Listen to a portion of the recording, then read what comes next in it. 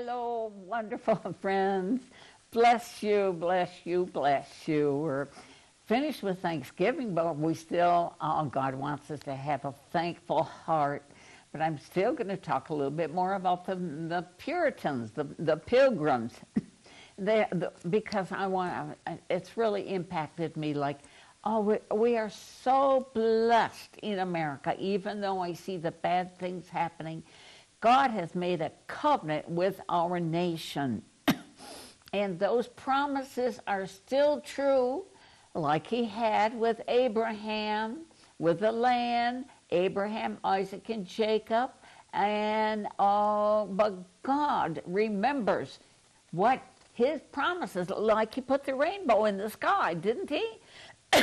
Excuse me. That's the promise. He will not send a flood again. And he will take care of us. And it says there that season will fall night and day and spring and fall till the end of time. That is going to happen. He is a covenant-making God. Oh, and he made a covenant with America. No matter what bad news we have, yes, we pray, but we can declare. Our words have power. And our God is appreciative. It's a sweet-smelling incense to him when we worship him and we thank him. And he wants to bless us. But yes, there are things standing in the way. But we can stand in the gap, dear friends. We can stand in the gap with our prayers. You know, righteousness is a weapon. Righteousness. Yes, we see bad things that are happening. But Lord Jesus, you planted America. Oh, these people that you gave them the power. You directed their footsteps. You blessed them. So I'm going to continue with a few more stories. You know, when they came here, I told you they found this plot of ground that was all cleared up, and they found this kettle in the ground with a corn in it, and they thought, oh, well, I have to give this, we're not going to eat it all, we're going to give it back to these Indians. And they did that, but, you know, then they started doing things, and then the Indians stole some of their implements and stuff, but, God was watching over them. God has it all planned, like he has plans for you, dear friend. Plans for you. Every baby that is created has a destiny, just like I told you. Jeremiah, God said in Jeremiah 1 that God said, I knew you in your mother's womb, and I consecrated you to be a prophet to the nations, to build and to plant, to tear down and to do these things, Jeremiah 1. I won't go into it now, but anyway, you too have a destiny for America or your nation. This is not a coincidence that you were able to listen to this because of the money that is given to OCN. We encourage you to do that this can go over the air to your nation. And no, don't look to America. Look to God. No one person can change anything but God did. But what these pilgrims, they knew they were dedicated. They sold everything, and then they got built out of some of their money and the goods. But they said, God's name. We are going to honor God's name and what we promised to do. And even though the weather got bad and half of them died, they took care of each other. They did not complain. They said, no, God is going to take care of us. God brought us here safely now, and we're able to find this plot of land that's all cleared up, this kettle that had some corn in it, and some water, some springs were right there. And so they managed to go through the winter, made one common house. They all stayed there. They all took care of each other. But God had some plan, and this was in my book. I say you can read this. You can get this free, download it free, or you can buy it from us. Heroes from Our Heritage Stories. Here we are. I did Christopher, Jack and I read it, my husband and I. Christopher Columbus, the real story of what God did in our nation. Christopher Columbus, the friar, the Catholic friars. Let's see, then I did the Pilgrims, then I did George Washington, Abraham Lincoln, and then my husband did MacArthur. So these are what God did in our nation. So I was going to tell you.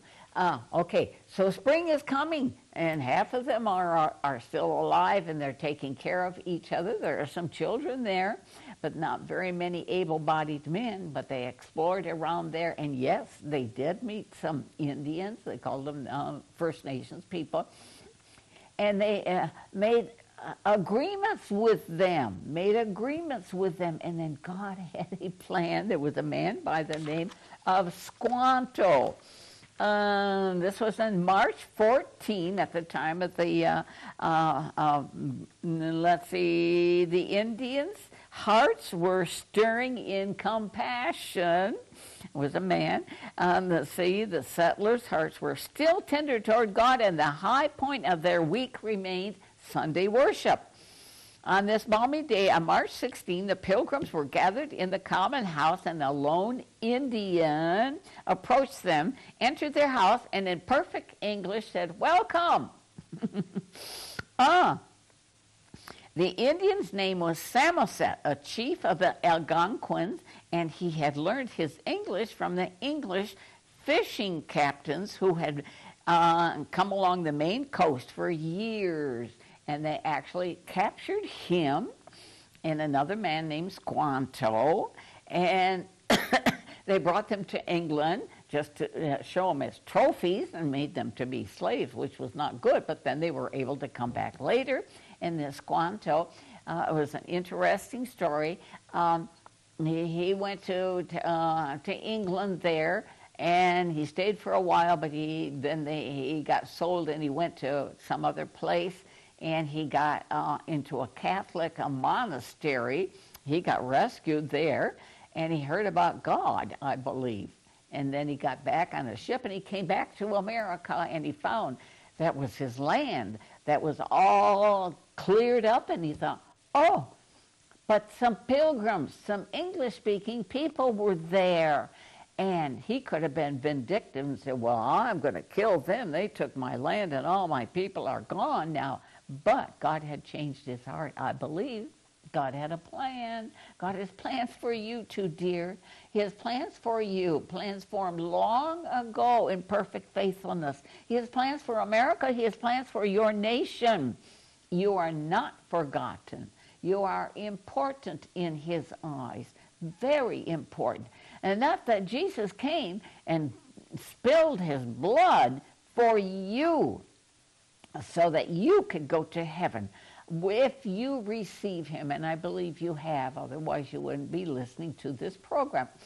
Oh, okay, so the Squanto came, and let's see, he's a chief, let's see, in Samoset, and then he came, Squanto came, and he said, oh, I know what those I can do. I can help them find where the fish are, the alewives, and the, what are the other names of the other fish? He told them where they could go there, and where the beaver were hiding, and where the deer, and where the other animals were, they could have. And he taught them how to plant the corn with the fish in there so they'd have fertilizer.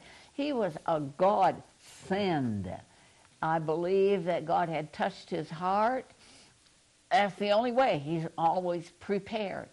Just like you are prepared. He's got good things prepared for you. And then I'm going to talk about the Thanksgiving. Well, that fall, then they had lots of, they said, oh, we need to give thanks to God. We need to give thanks to God. So they invited the Indians to come. I call them Indian braves, and how many were there? Okay, Massasoit, he's the captain there. Or what is he, the, let's see, I don't know what his title was, but head of the, let's see. Massasoit arrived, and Squanto was there, came with 90 Indian braves, 5 dressed deer, and a dozen fat wild turkeys. And the women taught the pilgrims how to make pudding, corn meal, and how to get maple syrup and how to make popcorn. So anyway, God has a good plan for you. God has a plan for America and for your nation. He loves people. That's why Jesus offered to come and die on the cross to take our sins. Yes, we don't deserve a thing. We deserve to go to hell. Excuse me, we inherited this evil nature, this wicked nature from Adam when Adam sinned. But God had a plan all the time. Even before the foundation of the world, Jesus offered to come down. He's part of the Godhead, Father, Son, and Holy Spirit. And, when Adam sinned, had a plan, Jesus would come to form human flesh, and that's what we're going to celebrate at Christmas. Human. He came to a godly woman, Jesus, a miraculous birth. The seed put in Eve by God the Father in a human body so that Jesus would demonstrate to us what we could do when we get born again. We can get a new nature. We can be conformed to the image of Jesus Christ with a power, to forgive. Look, these Indians, they could have killed him, couldn't they? That this is our land, and you go back to England, they came with 90 braves that won first Thanksgiving, 90 of them. And they formed treaties with the Americans there, with the Pilgrims, for 50 years. And they got along. And Lord Jesus had his grace and his mercy, what he is so generous to us in America. And we've misused it, haven't it? We've had our minds thinking on ourselves, on a bigger house, maybe a bigger car. And I said, Lord, no, I don't want to be like that. And that's why Jack and I decided to go live in the jungle with this tribe. And God changed our lives. And we thought, God is so good. He's protected us in America. In America, we can get our food. We can get our vitamins. These pilgrims didn't have the vitamins. They ran out of the butter. They ran out of the lemon juice. They got scurvy. We have vitamins here. We have everything we need. And God is good. We can find a job. And Lord Jesus, I believe God's going to take care of your needs as you count on him, as you pray and surrender to him. He is gracious to you. Ephesians 1, verse 17 through 22 talks about he's blessed us with every spirit, and that's Ephesians 1, one of the first verses. Blessed us with every spiritual blessing in heavenly places. It's for us. But we have to choose righteousness. And I'm going to tell again what the Lord has given me even after the election. I said, Lord, what's happening? What's happening here? He gave me Isaiah 56, verse 1. He said, blessed is the man who Isaiah 56, verse 1, who chooses righteousness and justice. He said, my salvation is about to come, and righteousness will be revealed. Blessed is the man who does this, that means righteousness and justice, and blessed is the man who takes hold of this. So we take hold of it, Lord. We have no righteousness or justice of our own. We choose bad things. We've done that. We have, even if this warring in our mind. But Lord Jesus, we surrender to you. And I believe, Lord Jesus, thank you for people like the Pilgrims, people like George Washington, Abraham Lincoln, who loved our nation. They sacrificed. Oh Lord, they sacrificed so much for our nation and gave up their goods, their lives and everything. And even in the Civil War, do you know how many people were killed in that Civil War? I think it was 600,000. I got it written on here on a piece of paper. Oh, let's see. 600,000 people died in the Civil War. So there should be no race problem. We are one. We are one. Thank God for the Chinese people. Thank God for all of us. Lord Jesus, we are created in your image, and you have been given us the authority over these bad things that are happening, Lord. And we're not going to be quiet. We're not going to be quiet. We are not seeking for money. We are seeking for your righteousness. You said we would be blessed. We aren't doing it just to be blessed, but to give you, to make you happy. Lord Jesus, oh, because you prepared a way for us that when we die, we can go be with you. And in the meantime, we have your power available. We can speak the creative words like my husband taught. Our DNA can be changed, he taught.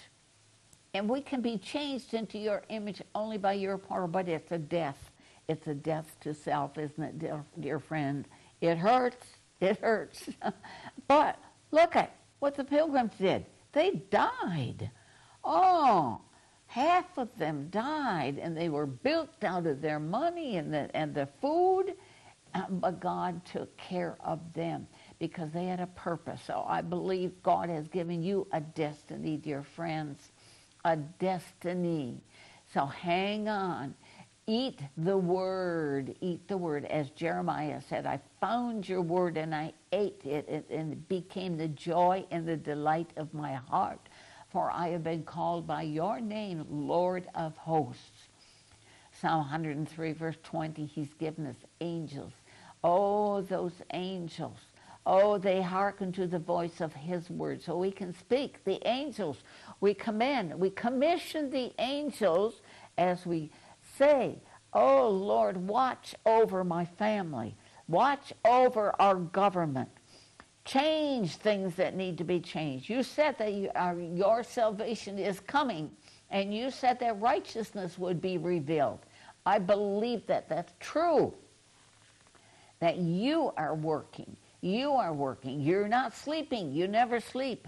Oh, you always hear the cry of the afflicted and the needy. If you are sick, he hears your cry. Psalm 91. Oh, he hears your cry as you find yourself in the shelter of the Almighty. In the shelter. Oh, you're covered by his wings. No weapon formed against you shall prosper. He said with long life he would satisfy you and show you his salvation. I believe God was giving you wisdom, and we will live with him forever. And if you know Psalm 23, the Lord is my shepherd. He is a good shepherd. We came through the door of Jesus Christ, didn't we? And we know Jesus died for us. We are his sheep, and he's going to take care of us. He's going to feed you. Thank you, Jesus. Thank you, Jesus. You're doing some good things. You're doing some good things in America. Let me see what's in. Let's see. As I was listening to Flashpoint, govictory.com, it said we need to rehearse our victories. This was Michelle Bachman who said to rehearse our victories. And this is the victories that the Pilgrims had. Rehearse these and say, well, Lord, oh, I remember when we didn't have much money. When we started out of the ministry, Jack gave up his job, and he gave up his so much. We had to sell a car, but God took care of us when we lived in the jungle. He brought in the money. He brought in the food. And we had victory. And I'm hearing from some of our students from that first year, 30 years ago, when we were with them in the jungle, or was it 30? I can't remember. 25 years ago, they even started schools. another girl found me and by Facebook, and she said, "Oh, I've started a school, and I did what you did. We planted a garden, and we had them work, and then I taught them some English, and we taught them the Word. We taught them the Word." And she showed me a picture of, she had like 20 students. And she says, started out with children, but now she's got 20 students and taught them the Word of God. She's in Thailand now. And other ones we got in, let's see, Nebraska, a big group of them in Nebraska. Oh, Jesus. So, and then we need to look about what's happening in America. There's a woman named Winsome Sears, and she was elected lieutenant governor in Virginia. And she said she's tired of those who want to let the wounds, who won't let the wounds of the past heal. We've all had wounds in the past, haven't we? But Jesus gave us the power to forgive. He showed us. He gave his life, his blood. He put it on the altar in heaven for us. We have that as our heritage. When you receive Jesus, Winsome Sears, what's happening in America, wounds of the past, like I said, 600,000 people died in the Civil War. Let's let that pass and say, God, we love you. Doesn't matter what color you are. We love you. You are beautiful in God's eyes. He's created you. He's created you in the image of his Son, Jesus Christ. Jesus came in flesh, came into a woman, and came in flesh like we. He suffered. But he set an example. And he said we can be like him with God's power by his grace. And he said, if you need help, he said, come with courage. Come with courage to the throne of grace. What is this? Hebrews 5:14. Come with confidence to the throne of grace, and there you will find mercy to help in time of need. Oh, yes. We are welcome to come. We are welcome to come because of the blood of Jesus. And we can remind him of his promises. In fact, I remember Jacob, remember when he did the bad thing, and he took the birthright from, and he lied to his father, and then Esau was coming after him with a bunch of other people with him, and Jacob was afraid, and he said, he said, but God, you said, where was this? God, you said, I found this in here, you said that I would have many children, be blessed as the sand on the seashore. Let me see that. Let's see. God says, put me in, let's see. For thou didst say, this is Genesis 32, verse 12. For thou didst say, I will surely bless you and make your descendants like the sand of the sea, which cannot be numbered, because he's facing Esau is coming. And Jacob had robbed him and lied to his father to get the blessing. But he said, God, you said this. You said this.